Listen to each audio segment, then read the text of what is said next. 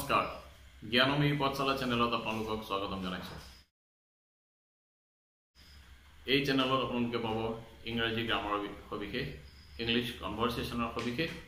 লগতে মেট্ৰিক আৰু হাই সেকেন্ডাৰী পৰীক্ষাৰ প্ৰিভিয়াস ইয়াৰৰ কোৱেশ্চন পেপাৰৰ পৰ্যালোচনা আমৰি লোৱা হ'ব ৰাজনীতি বিজ্ঞান অসমীয়া ইংৰাজী বৈচিক অসমীয়া সমাজবিদ্যা বিজ্ঞান আদি বিষয়বোৰ আজি আমি আৰম্ভ কৰিম ইংলিশ গ্ৰামাৰৰ পৰা আৰু আজি আমাৰ আলোচনাৰ বিষয়টো হ'ব টেন্স যাক অসমীয়াত কাল বুলি কোৱা হয় এই পাঠটোত মই প্ৰত্যেক টেন্সৰ গঠন ব্যৱহাৰ আৰু কিছুমান উদাহৰণ প্ৰস্তুত কৰিম যাৰ দ্বাৰা ইংলিশ গ্ৰামাৰ আৰু ইংলিশ কনভাৰসেচনত বুজি পোৱা আপোনালোকৰ সহায় হ'ব সময়ৰ বিভাগ ঘাইকৈ তিনিটা অতীত বৰ্তমান আৰু ভৱিষ্যত past present আৰু future past হৈ যোৱা ঘটনা বা কাম present হৈ থকা কাম বা ঘটনা আৰু future হ'বলগীয়া কাম বা ঘটনা for example I went to school মই বিদ্যালয়লৈ গৈছিলো I go to school মই বিদ্যালয়লৈ যাওঁ I shall go to school মই বিদ্যালয়লৈ যাওঁ সময়ৰ তিনিটা অৱধাৰণা দাঙি ধৰিছে went গৈছিলো go যাওঁ shall go যাওঁ এই শব্দবোৰে অৰ্থাৎ কাৰ্য সম্পাদনৰ তিনিটা কাল বা সময় পোৱা গৈছে যাক স্পষ্ট কৰি তুলিছে বাক্যত ব্যৱহাৰ ক্ৰিয়াপদ অৰ্থাৎ ভাৰ্বে কাৰ্য সম্পাদনৰ এই তিনিটা কাল বা সময়ক ভিত্তি কৰি আমি টেন্সক তিনিটা ধৰণে ভাগ কৰিব পাৰোঁ প্ৰেজেন্ট টেন্স পাষ্ট টেন্স আৰু ফিউচাৰ টেন্স ইয়াত উল্লেখযোগ্য যে একোটা সময় বা কালৰো একোটা কালখণ্ড বা টাইম ৰেঞ্জ থাকে অৰ্থাৎ প্ৰেজেন্ট পাষ্ট বা ফিউচাৰ টেন্স সময়ৰ কোনো বিন্দু মাত্ৰ নহয় বৰঞ্চ এক সময়ৰ পৰিসৰ বা অৱধি কিয়নো প্ৰত্যেক কাৰ্য সম্পাদন কৰিবলৈ একোটা নিৰ্দিষ্ট সময়ৰ প্ৰয়োজন হয় as for example I do the work মই কামটো কৰোঁ প্ৰেজেন্ট টেন্সৰ এই বাক্যটোত মই কাম কৰাটোৱে বুজাইছে কিন্তু বৰ্তমান সময়ৰ এটি পৰিসৰত মই কাম কৰোঁ কাম কৰা মোৰ অভ্যাস নে কৈ থকা সময়ত মই কাম কৰি আছো নে ইতিমধ্যে মোৰ কাম কৰা শেষ হ'ল কিমান সময় ধৰি মই কামটো কৰি আছো আদি ভাৱবোৰ ইয়াৰ স্পষ্ট হৈ উঠাগে নাই অৰ্থাৎ বৰ্তমান সময়ত সম্পাদন হোৱা কাৰ্য এটা চাৰিটা কালখণ্ড থাকে মই কামটো কৰোঁ অৰ্থাৎ কাম কৰা মোৰ অভ্যাসত বৰ্তমান মই কামটো কৰি আছো অৰ্থাৎ কৈ থকা সময়ত মই কাম কৰি আছো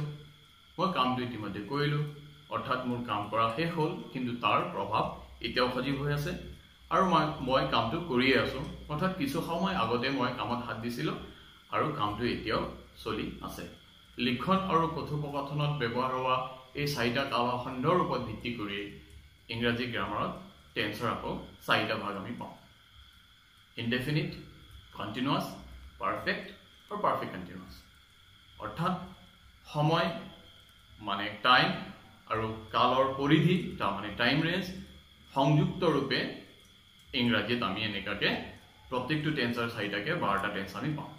present indefinite present কন্টিনিউয়াছ present perfect present perfect কন্টিনিউয়াছ ঠিক একেদৰে past indefinite past কন্টিনিউয়াছ past perfect কন্টিনিউয়াছ আৰু তেনেদৰে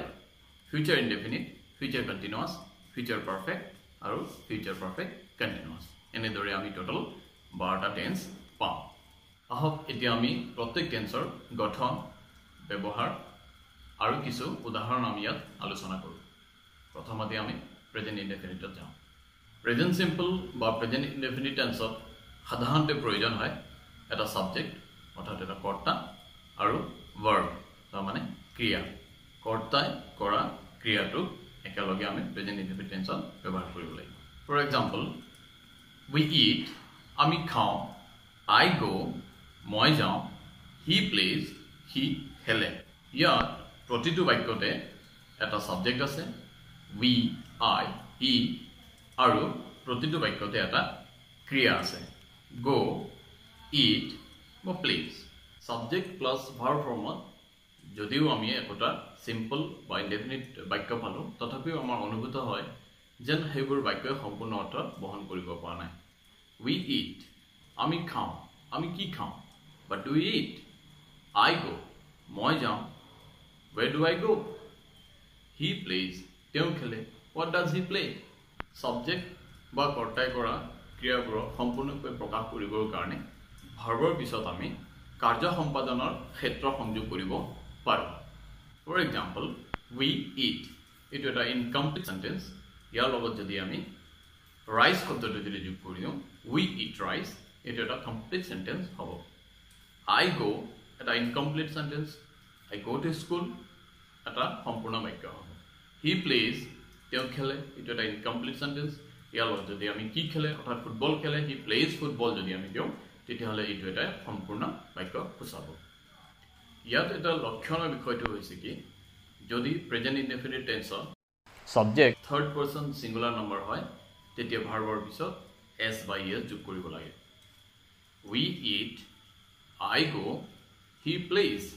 এতিয়া আমি আহো প্ৰেজেন্ট ইনডেফিনিট টেন্সৰ ব্যৱহাৰৰ ক্ষেত্ৰত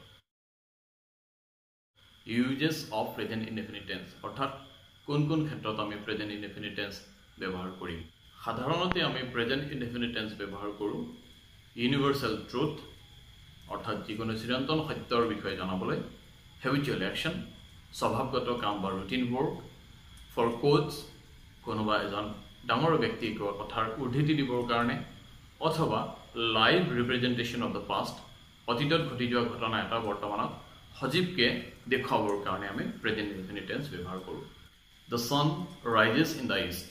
সূৰ্য পূবপিনে উদয় হয় সূৰ্যৰ পূবপিনে উদয় হোৱাটো এটা চিৰন্তন সত্য ঘটনা Rita works as a teacher Rita শিক্ষকতা কৰাটো এটা যথাৰ্থ ঘটনা it's a fact দ্বিতীয়তে আমি চাওঁ অভ্যাসগত কাম habitual action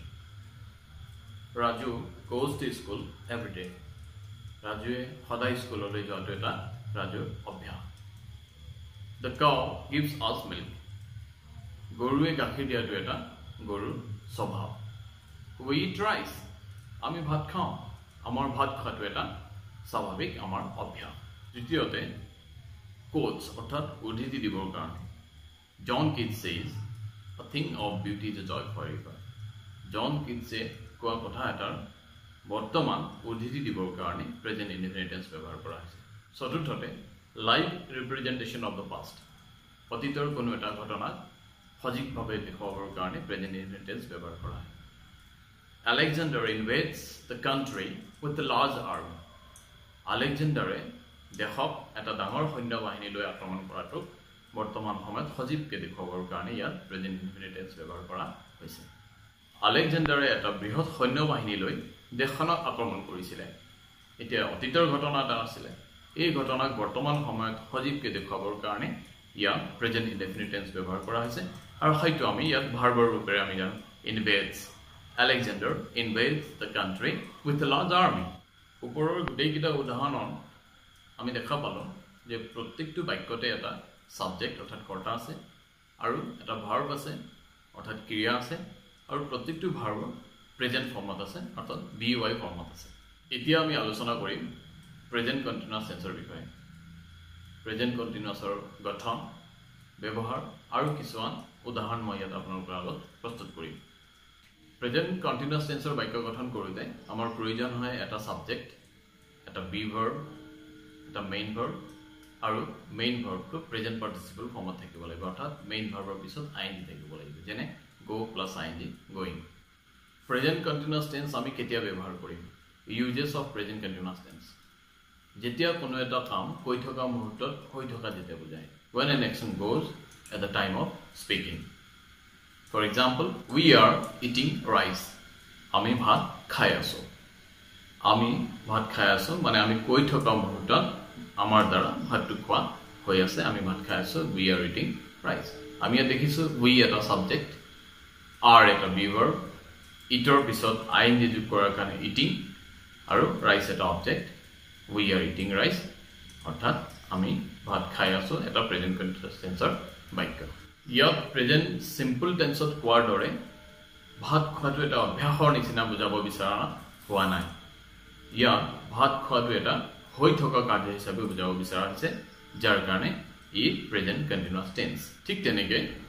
Raju is going to school. Raju স্কুললৈ গৈ থকা কাৰ্যটো চলি থকা বুজোৱা হৈছে অৰ্থাৎ কৈ থকা মুহূৰ্তত ৰাজু বিদ্যালয়লৈ গৈ আছে ঠিক আমি তেনেকৈ দেখিছো Raju subject is be verb go plus ing going কলৈ গৈছে to school Raju is going to school এটা present continuous tense বাক্য ইয়াত ৰাজু আজি বিদ্যালয়লৈ গৈ থকাটো বুজা গৈছে ৰাজুৰ বিদ্যালয়লৈ যোৱাটো অভ্যাস সদায় যায় নে নাই সেই বিষয়ে কন্টিনিউয়াস টেন্স দিয়া প্ৰকাশ কৰা হোৱা নাই যেনেদৰে প্ৰেজেন্ট ইনডেফিনিট টেন্সত অভ্যাসগত অৰ্থাৎ সদায় কৈ থকা কামৰ বিষয়ে কোৱা হৈছিল প্ৰেজেন্ট কন্টিনিউয়াস টেন্সত অভ্যাসগত কাম নহয় কৈ থকা মুহূৰ্তত কোনো এটা কাম সেইটো মুহূৰ্তত হৈ থকাটোৱে বুজোৱা হয় দ্বিতীয়তে ইমিডিয়েট ফিউচাৰ অৰ্থাৎ আসন্ন ভৱিষ্যত বুজাবৰ কাৰণেও প্ৰেজেন্ট কন্টিনিউয়াস টেন্স ব্যৱহাৰ কৰা হয় for example he is arriving the next morning তেওঁ অহাকালি ৰাতিপুৱা আহি পাবহি অৰ্থাৎ তেওঁ অহাকালি ৰাতিপুৱা অহাটো এটা ভৱিষ্যত সময়ৰ যদিও কথা হয় কিন্তু ইয়াত তেওঁ অহাকালি অহাটো এটা নিশ্চিত হোৱাৰ কাৰণে প্ৰেজেন্ট কন্টিনিউয়াস টেন্সত আসন্ন ভৱিষ্যত হিচাপে ইয়াত ব্যৱহাৰ কৰা হৈছে I am going to Kolkata day after tomorrow অৰ্থাৎ অহাকালি মই কলিকতালৈ গৈ আছো ইয়াত মই যোৱাটো যদিও ভৱিষ্যতৰ বিষয়ে কোৱা হৈছে তথাপিও সেই ভৱিষ্যতটো বৰ্তমানৰ প্ৰায় সমকক্ষ যাৰ কাৰণে এই বাক্যটো আমি প্ৰেজেন্ট কন্টিনিউয়াস টেন্সত ব্যৱহাৰ কৰিব পাৰো আৰু তাৰ কাৰণে আমাক যেনেকৈ এটা সাবজেক্ট লাগে এটা বি ভাৰ্ব লাগিব এটা মেইন ভাৰ্ব লাগিব আৰু মেইন ভাৰ্বৰ লগত আইএনজি যোগ হ'ব লাগিব আৰু আমি প্ৰেজেন্ট কন্টিনিউয়াস টেন্সৰ বাক্য এটা পাম সেয়েহে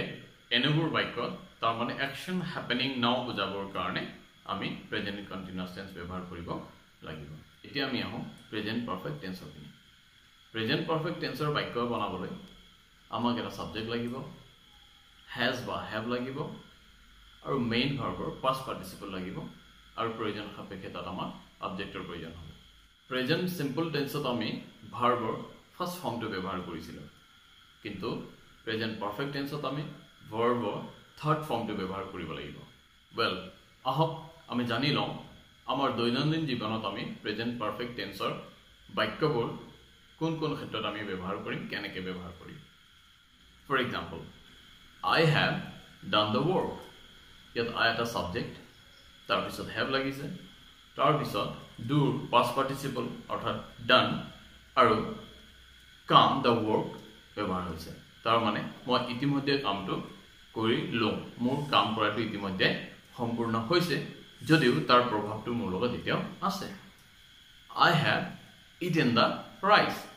ভাতটো মোৰ দ্বাৰা ইতিমধ্যে খোৱা হৈ গ'ল অৰ্থাৎ ভাত খোৱাৰ কাৰ্যটো মোৰ সম্পন্ন হৈছে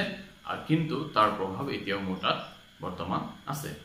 তো এনেবোৰ বাক্য যিবোৰ বাক্যত আমি ইতিমধ্যে কাম শেষ কৰা হোৱা বুজাম তাত আমাৰ প্ৰেজেন্ট পাৰফেক্ট টেন্স আমি ব্যৱহাৰ কৰিব লাগিব আৰু তাত প্ৰয়োজন হ'ব এটা সাবজেক্ট হ্যাজ বা হ্যাভ আৰু ভাৰ্ব তাৰ পাস্ট পাৰ্টিসিপল ফৰ্ম অৰ্থাৎ ভাৰ্ব টি ফৰ্ম আৰু প্ৰয়োজন সাপেক্ষে অবজেক্ট বা কমপ্লিমেন্ট আমি ব্যৱহাৰ কৰিব লাগিব এতিয়া আমি আহো প্ৰেজেন্ট পাৰফেক্ট কন্টিনিউয়াস টেন্সৰ পিনে প্ৰেজেন্ট পাৰফেক্ট কন্টিনিউয়াস টেন্সৰ বাক্য গঠন কৰিবৰ কাৰণে আমাক লাগিব এটা সাবজেক্ট হ্যাভ বা has been plus main verb তাৰ লগত আইএনজি ফৰ্ম লগতে object as for example I have been eating the rice অৰ্থাৎ মই ভাত খাই আছো মোৰ ভাত খোৱা কাৰ্যটো কিছু সময় আগত আৰম্ভ হৈছিল আৰু সেই কামটো মোৰ এতিয়ালৈকে চলি আছে শেষ হোৱা নাই অৰ্থাৎ কোনো এটা কাম আগতে আৰম্ভ হৈ এতিয়ালৈকে চলি থকা বুজাবৰ কাৰণে প্ৰেজেন্ট পাৰফেক্ট কন্টিনিউয়াস টেন্স ব্যৱহাৰ কৰিব লাগিব আৰু তাৰ কাৰণে আমাক লাগিব এটা সাবজেক্ট have বা has plus been মেইন ভাৰ্বৰ লগত ing আৰু প্ৰয়োজন সাপেক্ষে আমাক এটা অবজেক্ট লাগিব as for example it has been raining since morning ৰাতিপুৱাৰ পৰাই বৰষুণ দি আছে অৰ্থাৎ বৰষুণ নেৰানেপৰা চলি আছে আৰু এতিয়া হোৱা মুহূৰ্তত বৰষুণ শেষ হৈ যোৱাগে নাই অৰ্থাৎ যি ভাৱত আমি কোনো এটা কাম অতীতৰ পৰা আৰম্ভ হৈ এতিয়ালৈকে চলি থকা বুজাব লাগিব সেইটো ভাৱ প্ৰকাশ কৰিবৰ কাৰণে আমি প্ৰেজেন্ট পাৰফেক্ট কন্টিনিউয়াস টেন্স ব্যৱহাৰ কৰিব লাগিব এই ভিডিওত আমি আলোচনা কৰিলো প্ৰেজেন্ট টেন্সৰ সবিশেষ অৰ্থাৎ present indefinite present continuous present perfect continuous